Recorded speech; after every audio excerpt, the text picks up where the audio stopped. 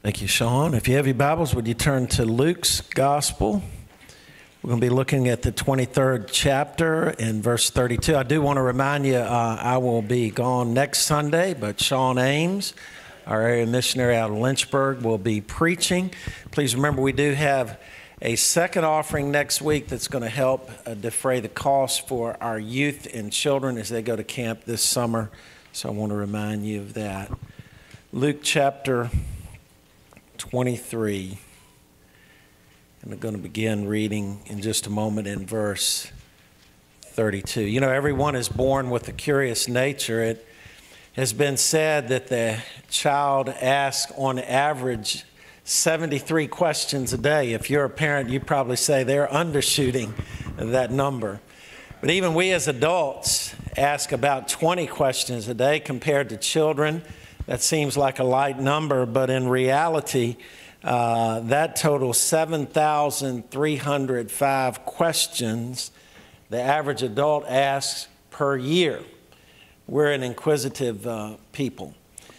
In 1996, Garrett Gruner and David Warren developed an answer-focused e-business you may be familiar with called Ask.com. Maybe you have visited that site, but it's an answer engine, and there are 642,857 monthly visitors. That's not hits. Many of these people visit it more than once a day. We're an inquisitive people. We ask questions. Some questions are really silly questions that we ask. Renee will get a kick out of this. I was on a mission trip to Mexico one time, and I was traveling with a guy named David Landreth. David was a very funny person. He passed away back in 2015. He either never took Spanish or never did do very well in Spanish. And so he asked a question, ¿Cómo está el baño? He meant to say, ¿Dónde está el baño? Where is the bathroom? Instead, he was going around asking, how is the bathroom? Needless to say, they thought he was crazy, and I believe he was. But there are other questions we're asking that are really mundane in nature, like, what are we going to eat tonight? In our house, it won't be chicken pot pie. Or we may ask a friend, what are you doing after church today? Those are questions, but they're really not life-altering questions. What we eat really doesn't matter as long as we eat, and what we do. One thing may be good to do, another may be just as good. But then there are the significant questions that we ask in life, like when a young man says, will you marry me? And then the woman says, can I marry this guy? You know, can I endure this? And then there are the questions that come like, do I make this career move that I'm contemplating? Or what about this personal investment? Those are questions that are really on a higher scale than just where are we going to eat or what are we going to do this afternoon. But there's one question that exceeds all other questions in importance. That's because it's an eternal question, and it's this: what must I do to be saved? It's a question that we visited a few weeks ago during our study in Paul's second missionary journey. The Philippian jailer, you may remember, when he was saved physically by Paul and Paul's companions turning back and reincarcerating themselves. It was the question that he immediately asked. He, in effect, was saying to Paul and them, I want what you have. It's the spirit of the question after Peter preached at Pentecost, when he preached fervently and the power of the Holy Spirit came down upon people, and the people asked, what must we do?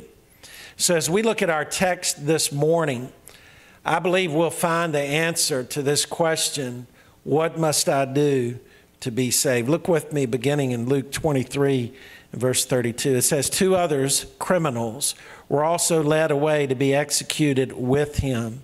And when they arrived at the place called the Skull, they crucified him there along with the criminals, one on the right and one on the left. Then Jesus said, Father, forgive them, because they do not know what they are doing.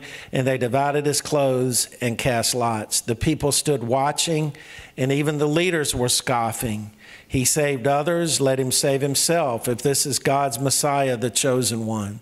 The soldiers also mocked him. They came offering him sour wine and said, if you're the king of the Jews, save yourself. An inscription was above him, this is the king of the Jews. Then one of the criminals hanging there began to yell insults at him. Aren't you the Messiah? Save yourself and us. But the other answered, rebuking him, don't you even fear God, since you're undergoing the same punishment? We're punished justly because we're getting back what we deserve for the things we did. But this man has done nothing wrong. Then he said, Jesus, remember me when you come into your kingdom. And Jesus said to him, truly, I tell you, this day you'll be with me in paradise. Let's pray. Father, as we look to your word today, this question of the ages, what must a person do to be saved? Lord, there may be some here today, that's the very question that is stirring their minds and their hearts. And we trust and know that it is your Spirit that is drawing us to this question today. So guide our study, we pray. In Jesus' name, amen.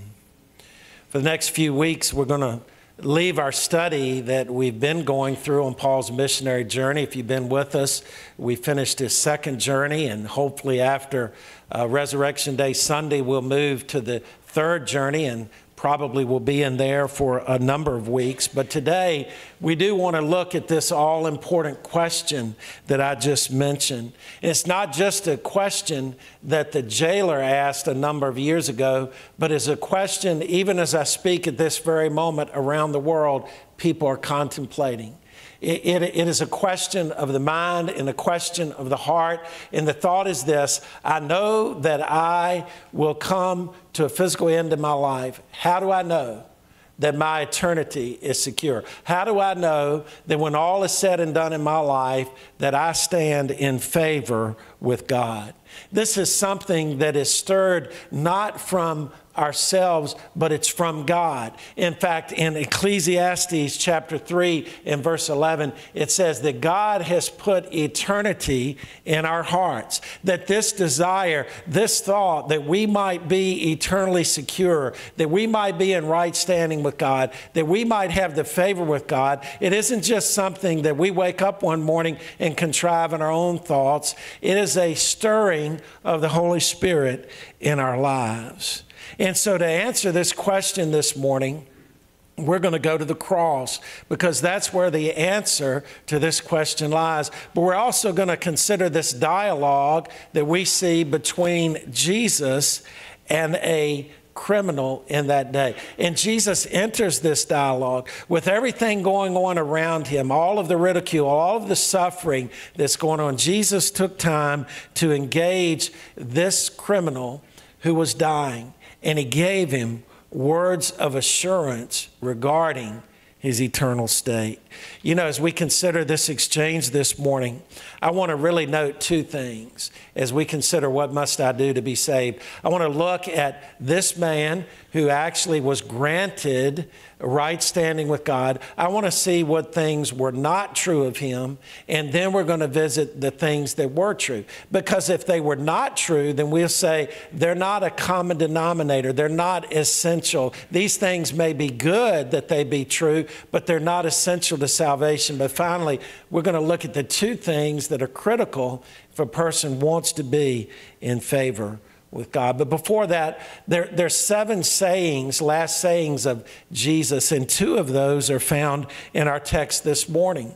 And before we look at this question that is our prevailing question this morning, I want to look at this first of 2 sayings when Jesus said, "Forgive them, for they know not what they do." People were reviling him, they were ridiculing him, they were mocking him, and in return, Jesus was speaking, but he was not returning their violent words in a way that they would expect, but he was speaking to the Father, and he was saying, "Father, forgive them." If you stop and think about this, this is the God who spoke the world into creation. This is the God who spoke and the seas were calm. This is a guy who is going to speak in, the God who is going to speak in this world into new creation. We're talking about one who is was speaking, who is powerful, who was powerful enough not just to remove himself from the cross, but to actually be vindictive toward those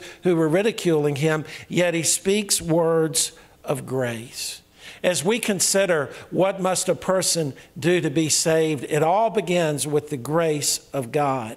We can't even get to the batter's box apart from God's grace to us. Even the fact that we would ask the question, that we would be alert even enough to ask a question, is a gift from God. And so as we look at it today, we think, oh, that these people who were reviling him would have known to whom they were speaking. Oh, that they had an idea of the power and the love of Jesus Christ, but they didn't. But there was one who did, and he was an unlikely person, a criminal.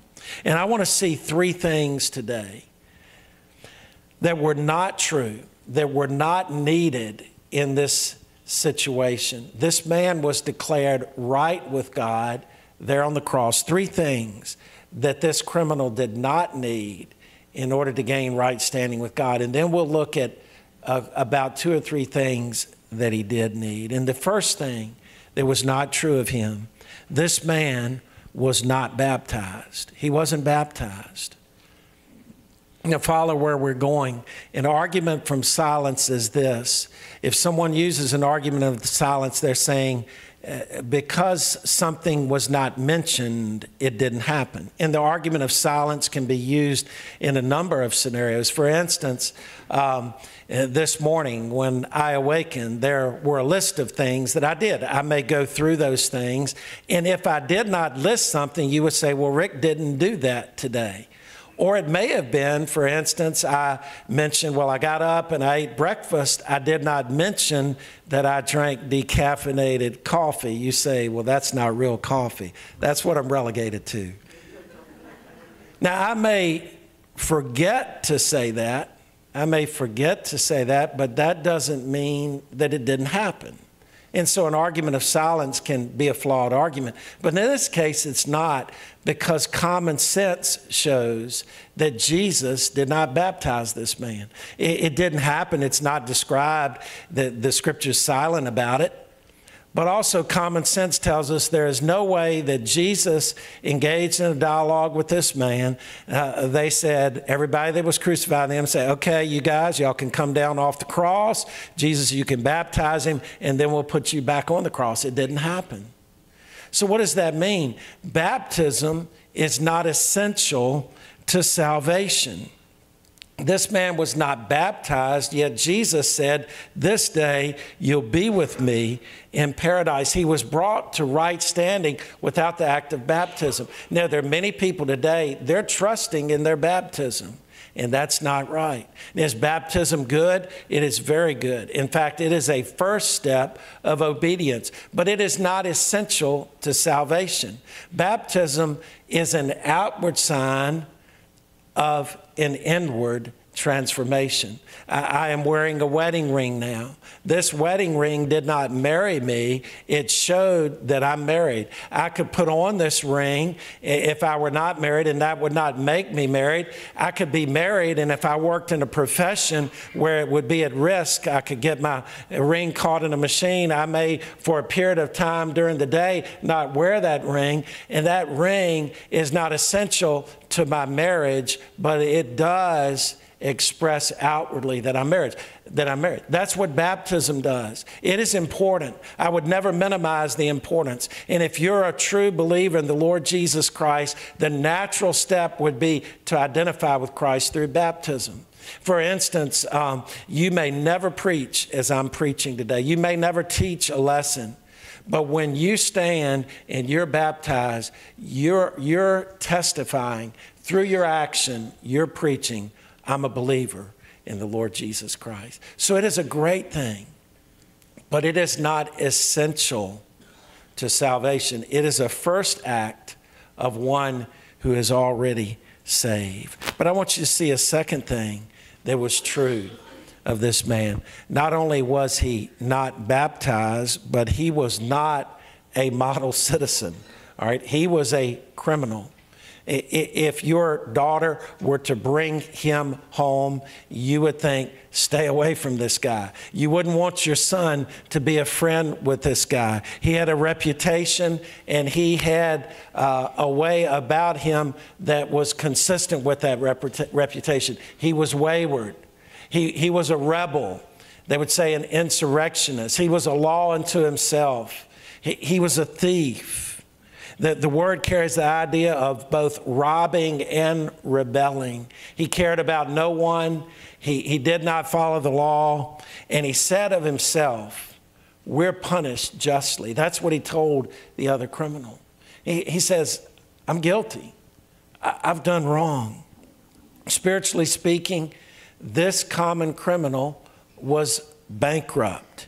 He brought nothing of merit to his conversation with Jesus. He couldn't come with a squeaky clean record. He came to Jesus pleading for mercy, not on the basis of his merit, but on the basis of God's grace. And not only that, and this is important for you and for me, he was separated from God in his sin. You know, many times we'll look and we'll say, well, I'm better than that person who was hanging on the cross there. Or we'll look at a neighbor who's maybe living a life that we think is really an immoral life, and we'll think, I'm better than that person. And we'll begin to think that God works on a system of weights and balances, that I'm just okay, that my good works outweigh my bad works, and I'm okay with God. That's not true. Because we are guilty of sin. And there's only one payment for sin, and that was happening right as the two of them were talking when Jesus was dying on the cross. And so we see here that this man had nothing of merit that he could bring. All he could say is, God, have mercy on me, a sinner. Do you realize that you also are a sinner? You say, well, I'm not like he is. Well, the scripture says that sin is this: it is missing the mark.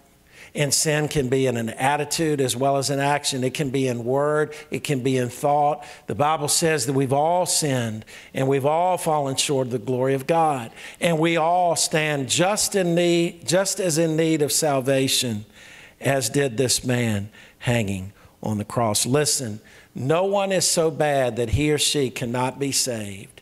And no one is so good that he or she does not need to be saved. Every person needs to be saved. Jesus came to save sinners. In Luke 2:17, he said, it's not the healthy who need a doctor, but the sick. He said, I've not come to call the righteous or the self-righteous, but I've come to call sinners. This man was not a model citizen, but he did not have to be, because we're going to see that he knew what he needed to do. But I want you to see a third thing, and this is so important and a key. This man was at the point of death, and he could do nothing for Jesus moving forward. I mean, what did he have? A couple of hours left on the cross?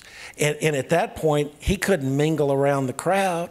He was hanging on a cross. And this is so key, because what could he do? It wasn't only that he had never done anything in the past to merit it, but it was nothing that he could do moving forward to pay it back.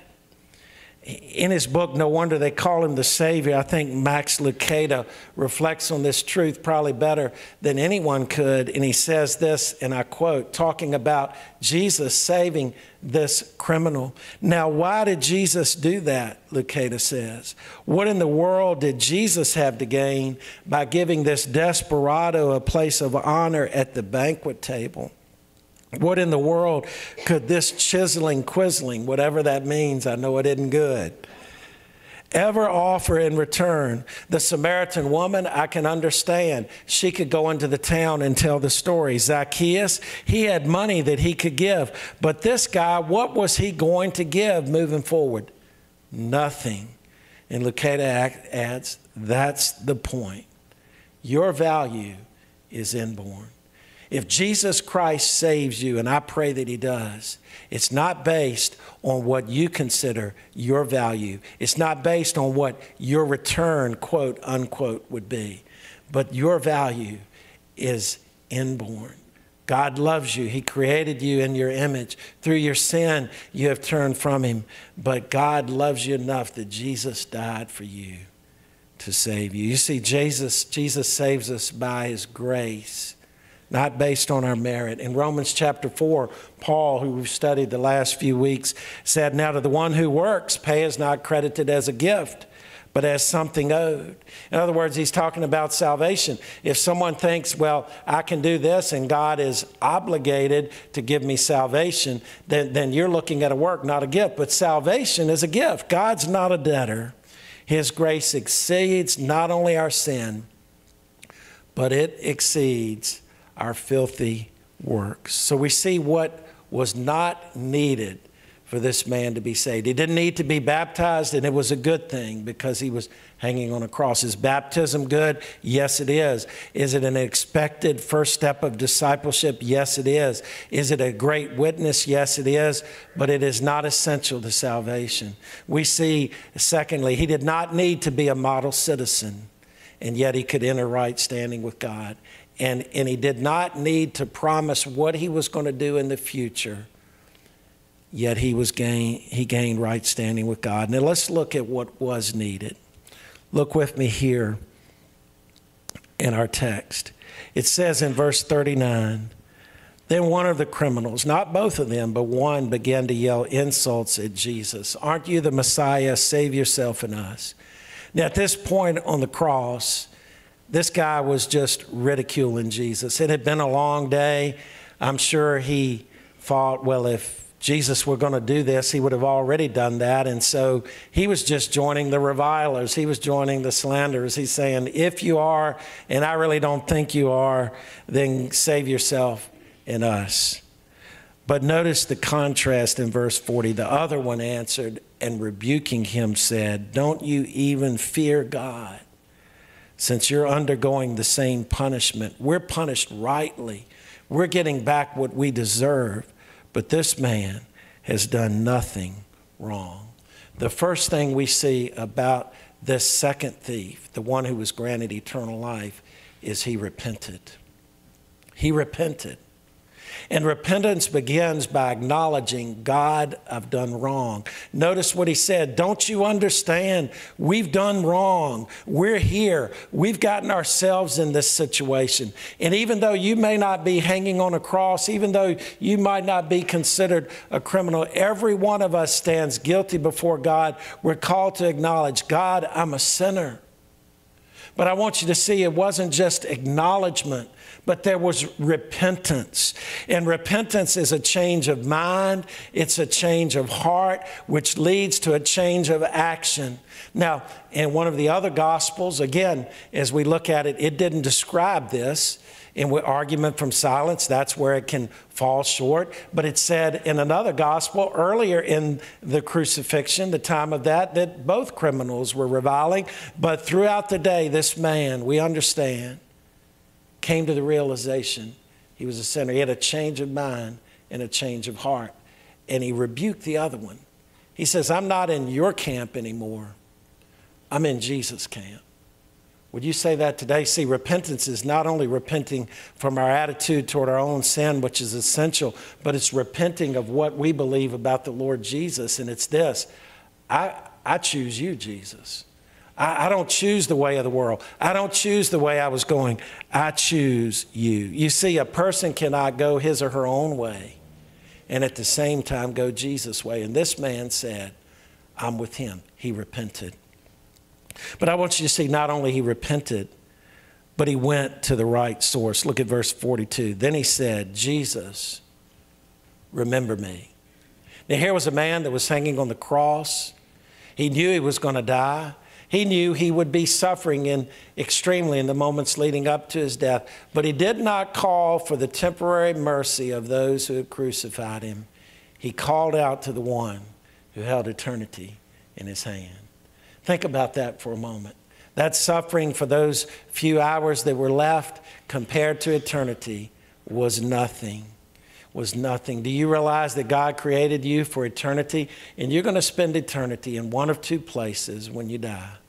You'll either spend eternity with God in heaven, or you'll spend separated from him and a place called hell. This man realized, I believe, because the Holy Spirit was drawing him to the truth, that he needed to come to the right person. And the right one was Jesus. And he said, Jesus, remember me. But not only did he come to the right person, but he came to the right person in the right way. He went to the right source in faith. Let's finish out that verse where he says, remember me when you come into your kingdom. Now, everybody else was reviling him other than the few believers who were there. But this man had a transformation of his mind and heart. And he had faith that Jesus was who he said he was. Most people would have said, I'll believe him if he comes down from the cross. This man says, I believe him because he went to the cross. Do you believe in the one who went to the cross for you today? Would you say, Lord, remember me when, not if? You see, as we look at it, two things were true of this man. He repented, and he placed his faith in Jesus Christ. It was enough for this criminal to be saved. And if it's true for him, it's true for us as we're sitting in this place today, if we would repent and believe. When Jesus was beginning his gospel ministry, it's described very early in the Gospel of Mark, Jesus said, repent and believe the good news. What is the good news? It's this, that Jesus died as your substitute. I wonder today, would you place your life in faith in his hands? You say, well, that's simple. It's not simple, because Jesus is calling you today to turn from a self-centered, self-absorbed life and make Jesus Christ Lord of your life. Repent and believe. That, my friend, is the answer to the age-old question, what must I do to be saved? Let's pray. Father, as we look to your word today, we thank you how in a narrative like this, a real-life dialogue, that there are things that we can glean that are of essential nature to us.